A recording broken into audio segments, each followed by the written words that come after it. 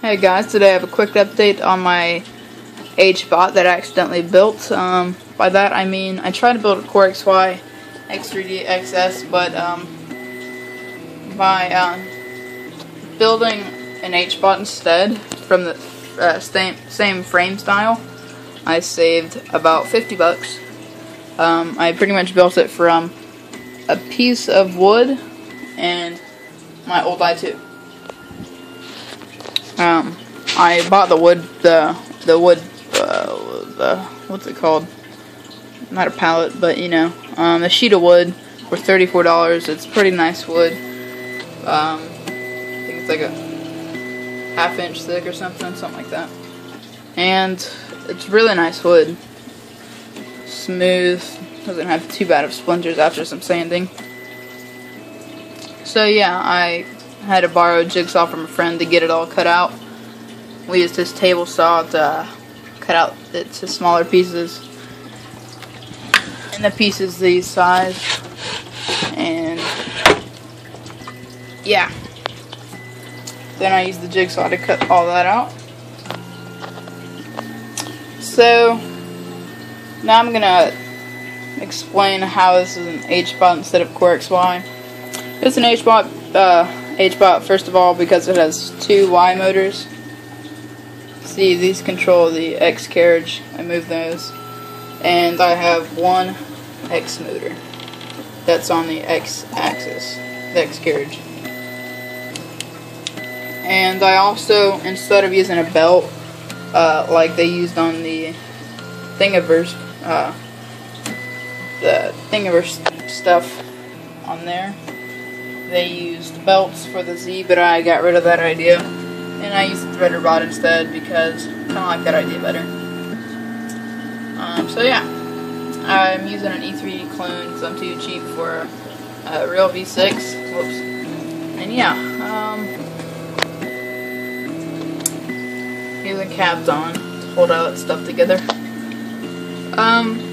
So I have a couple different parts that I had separately printed that didn't come with these downloads. They aren't recommended from the Thingiverse page.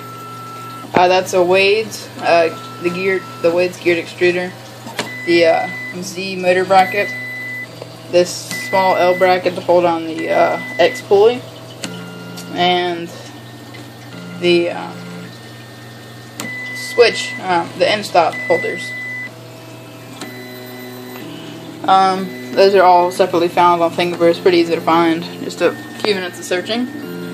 And they recommended in their Thingiverse page, they had this one large part that was a bed support, and it had two plastic arms instead of those two wooden arms that's connected to the back plastic piece. All that was connected, but I didn't want to have a 7-hour print. So instead of making the arms out of plastic, I just cut them out of wood and screwed them onto the plastic back there, and it works perfectly for me. So that's that. Let's see. And the print is finished. So yeah. I'm using Hatchbox Transparent Green. I got it in a contest. It's pretty nice stuff. You should try that out. You can get it on Amazon. I'm not sure how much it is. Didn't really look at that. But that's my main supplier, Hatchbox. It's really high quality filament. That's pretty much all I use if I don't get it for free. If I don't get it for free. Because I get 2 free spools of knockoff off-brand Chinese filament. I don't really know what it is. It's a weird brand. And that stuff is just awful. I've tried everything with it. So yeah. That's about it. I'm using a ramps with an ATX power supply. Works perfectly for me. 2 Y motors. Works perfectly. You should try that out. There's no problem with that.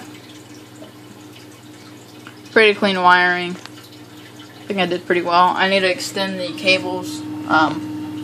What are they called? I can't remember the name of them. What, the ribbon cable, that's it. These little things, I need to extend them so I can put the LCD up here. I'm not sure if I can extend those if I get the wire.